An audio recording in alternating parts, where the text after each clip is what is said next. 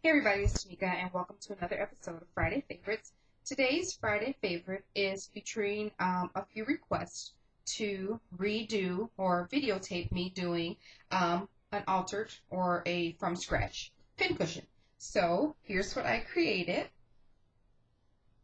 So cute! I love the colors pink, white, and silver. So pretty. And there's some pins that I created. I'm going to give this to my mom for Mother's Day.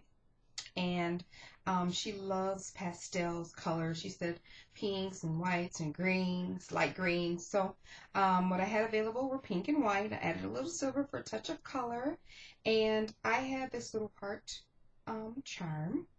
You can see that I got. And then I just put one of the acrylic flowers in the center. So like love, Mother's Day. Worked out perfect. Some Chinese braided trim behind here. Behind that is some lace.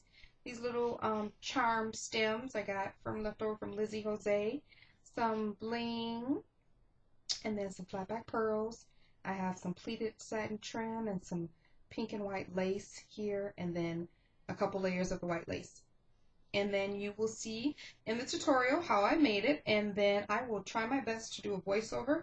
Otherwise, I'll just add annotations to if you have any, if I think that something needs to be explained. But it's pretty self-explanatory. So I see my thing keeps skipping. Thank you guys for watching another episode of Friday Favorites. And hope this answers all of the questions for the people that wanted the tutorial. If you have any more, leave a comment below. Let me know what you think. Bye, guys.